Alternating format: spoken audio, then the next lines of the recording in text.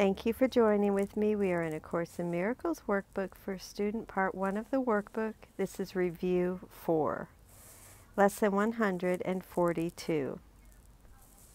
My mind holds only what I think with God. Review of lesson 123. I thank my Father for his gifts to me. Review of lesson 124. Let me remember I am one with God. Moving on to the commentary by Alan Watson and Robert Perry.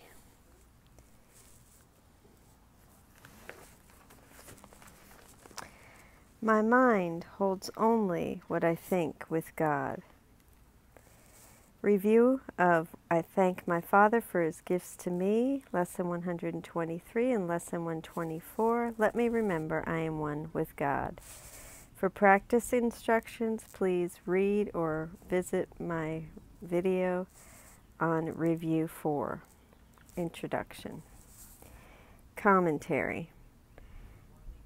That my mind holds only what I think with God is not something I have to work at to attain.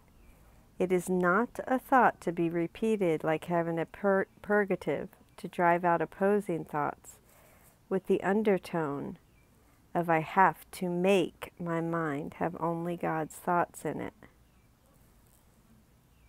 That my mind holds only what I think with God is a fact and represents the truth of what you are and what your Father is.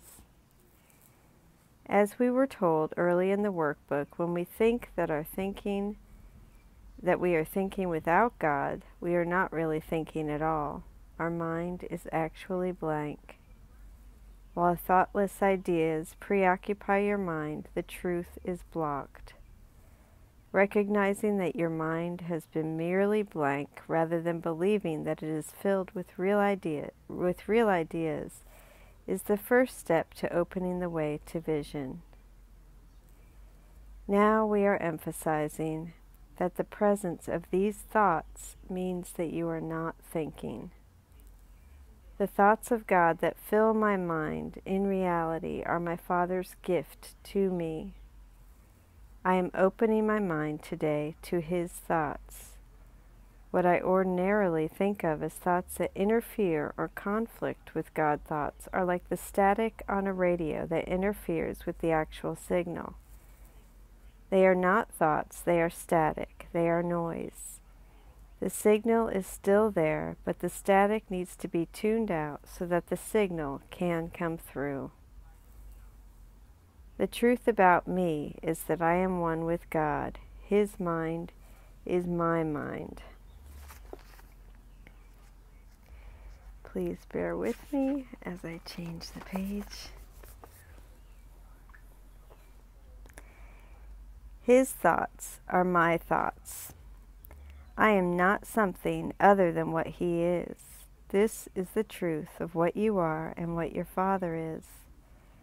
To say that my mind holds only what I think with God can be a joyous affirmation of the truth. It can remind me of his gifts to me and remind me that I am one with him.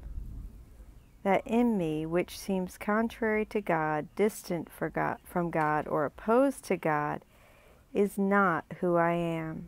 It is not my reality. It is without meaning. There is nothing opposed to God in my mind. Another way of putting that is that what seems to be in me opposing God is actually nothing. It is an illusion or a hallucination with no power and no strength of its own. It is empowered only when I believe in it. Today, I choose to deny that anything not of God has any power over me. I choose to remember what my reality is. I choose to remember that I am one with God. Thank you for joining with me. I love you. Have a beautiful day.